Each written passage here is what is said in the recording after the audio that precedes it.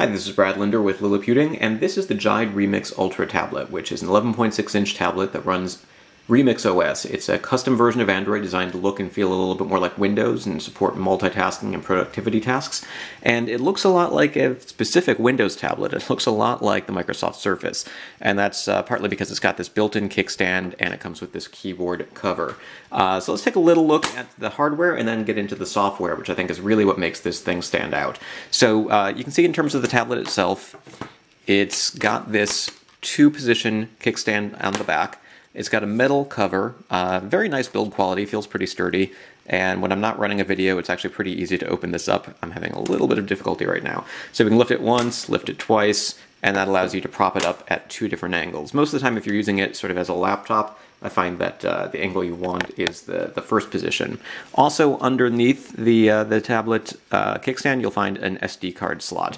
On the sides of the tablet, we've got a magnetic charging port, so the adapter sort of goes right in there and stays, and you can see the light comes on when it's charging.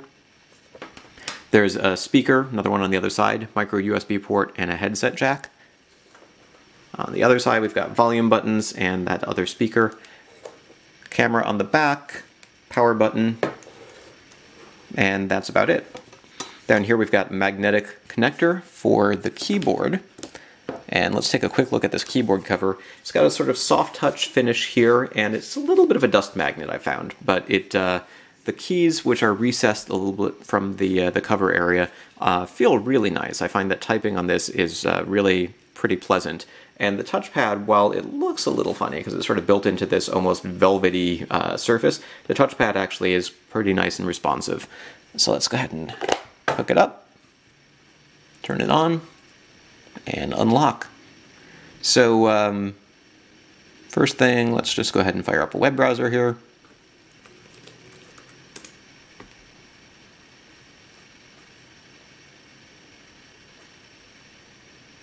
The tablet has an NVIDIA Tegra 4 quad-core processor, 2 GB of RAM, 64 GB of storage. For the most part, that's good enough for most of your activities. Zooming could be a little bit faster, but it sure does a pretty good job of running applications, games, videos, and so forth. And it also supports multi-touch gestures like Windows, including two-finger scrolling. Now down here at the bottom, what you might notice that you don't see on a lot of Android tablets is a taskbar. So we can actually minimize and maximize applications, pin applications. So say that you want to use the Marvel Unlimited app all the time. You can pin that right down there so that even if you switch to different views on the home screen, it's available. Now you still can swipe down from the top to get to your settings and notifications, but they look a little bit different here. So we've got a volume or brightness control, power, screenshot, mute, vibration, GPS, airplane, and a couple of other settings in there.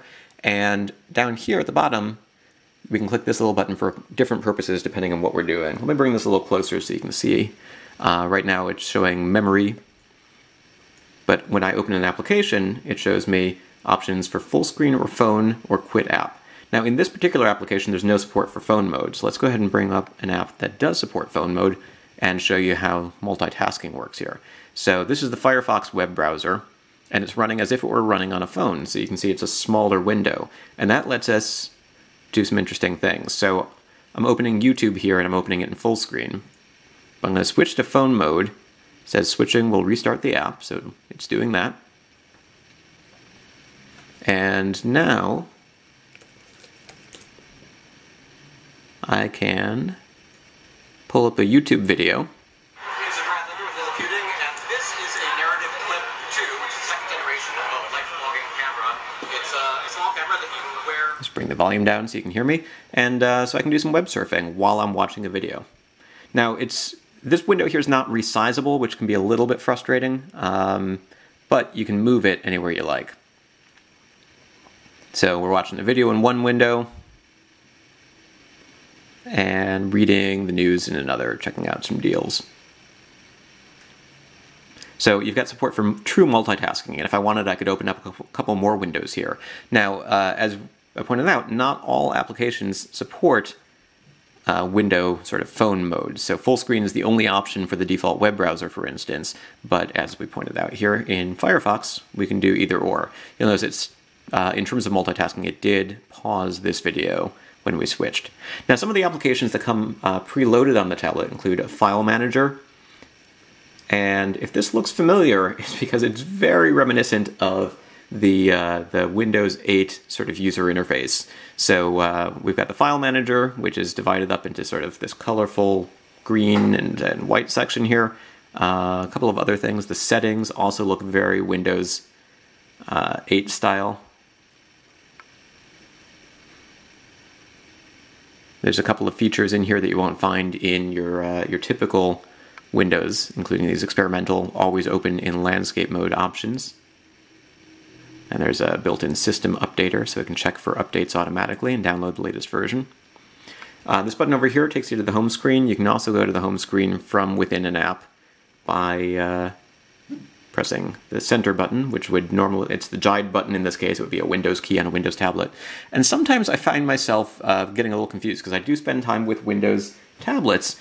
I kind of want to close the app by pulling down from the side of the screen, or switch between apps from going from the side, which is something that you could do with a Windows tablet, but not this one. So you do have to get used to the gestures if you're used to Windows.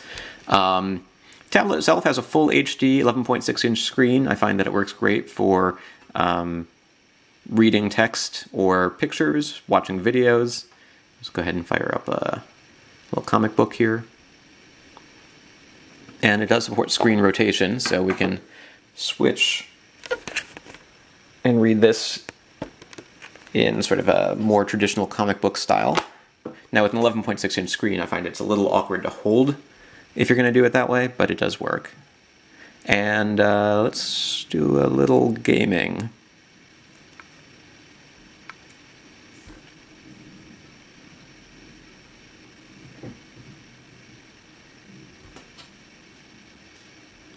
One thing I found that's kind of interesting here is if you hold it in your two hands from the bottom, you might have a sort of weird experience with the audio because you're covering the speakers.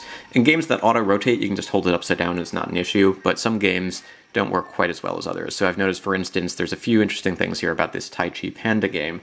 It's a fun game to play, but it doesn't auto-rotate, so you're kind of going to have to cover it with your hands if you're playing. And you notice that the taskbar doesn't go away while you're playing, which can be a little annoying.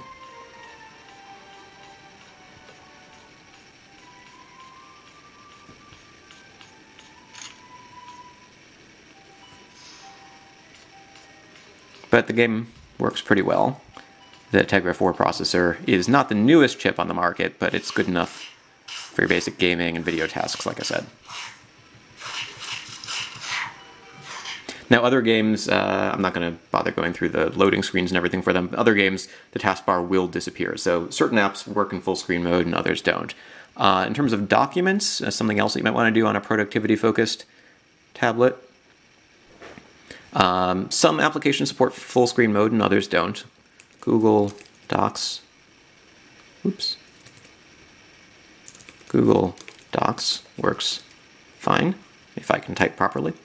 And so you can see we've got basic formatting and support for keyboard shortcuts here. There are also keyboard shortcuts for brightness, volume, and other features. So overall, it's not exactly like a Windows tablet. Even though we've got applications that look like they're Windows applications, even though we've got support for running applications that are not full screen and that are movable, it's not quite the same because you do wind up with situations like having a web browser that is sort of the small window here, and you do have applications that are designed for Android as opposed to for desktop, so the experience might not be the same. But that said, it comes pretty close to offering what it promises, which is a more productivity, multitasking-oriented version of Android called Remix OS. This isn't necessarily my final conclusion. I just wanted to sort of post some more details after spending a little more time with the tablet. You can also check out my initial unboxing and first look, which is available at YouTube. And yeah, so overall, I'm pretty impressed with what this $399 tablet has to offer. The first 400 people who pledged on Kickstarter to support the campaign managed to reserve models that are going for $39 or $199, and I think it's a stellar value at that point. Whether it really can hold its own against other Android tablets or Windows tablets in the future remains to be seen. This is Brad Linder with Liliputing.